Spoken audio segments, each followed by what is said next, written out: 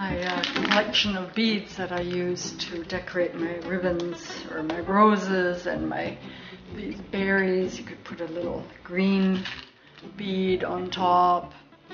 The other day I came down to my studio. I have 2 of these containers, and I came down to my studio and my beloved cats knocked over both containers. All of these beads were all over the floor. I'm telling you, I was so upset. And they were all color organized, and now they're kind of not color organized. But anyway, that's what we do when we have our pets. So in my previous video, I showed you how to make these ribbon berries. So in this video, I want to show you how to add a stem to the berry, and then that in turn can be added to your final bouquet or any other project you're working on. So to refresh your memory, maybe you should watch the other video, how to make a berry. And we're at the final stage where we've stuffed it and we have our running stitch at the top. And now we're going to, before we draw in the thread, we're going to stick a floral wire in there. And I'm just going to add a little bit of glue, a dab of glue. I always have my glue stick handy, or my hot glue gun, I should say. And there we go. Just put that in the center of your berry. And now draw in the thread that you've already stitched. There we go, see? Now we're just going to do a few back stitches to secure it, and tie a knot. Maybe just stitch back and forth a little bit so that it stays there for a few years. Alrighty.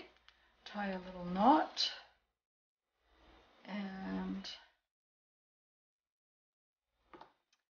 cut. Clean up the little loose ends, and then there you go. That's sort of the raw beginning. Isn't that cute? Now you need some floral tape. You can get this in a craft store, and the wire too from a craft store. And I bought some little velvet leaves, so I'm going to add 1 leaf to this. But let's first start with the floral tape, which isn't really tape. I'm not sure what it is, but it's great stuff. And again, I just want to add a tiny bit of glue at the tip of the berry. It just helps to keep things in place. Now put your floral tape there and just start winding or wrapping your wire, overlapping it like so.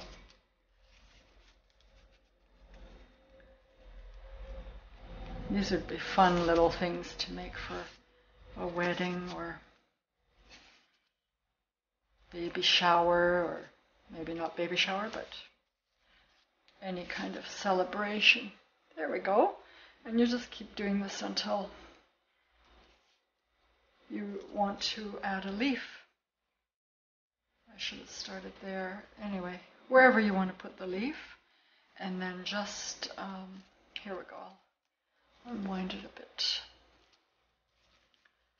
This stuff is great because it can be reused, rewound. There we go.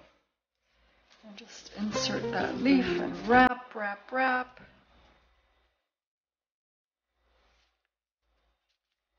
Until you feel that it's long enough. You can add more leaves, or you could even add a second stem with a berry. Okay, I'm just going to cut that here because I also want to show you. There we go. I'm going to show you a quick adding of a bead right up here, just to give it a little extra beauty. Make make sure you have a needle that fits through the bead. Yes, this one does. A little bit of white thread.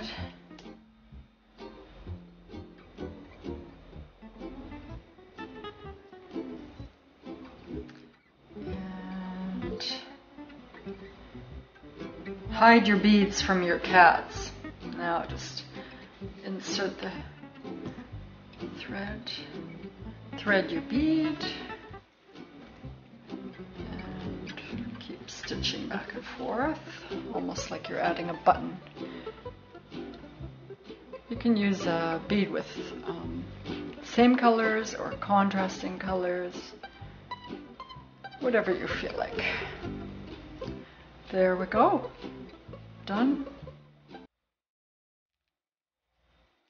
And just make a knot, and you can kind of play around with it until you have something you like. There. Isn't that pretty?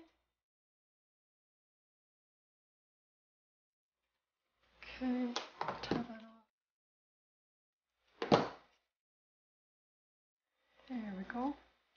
And thanks so much for watching and commenting and favoriting and sharing. I really appreciate it a lot. Have a great day. Keep in touch.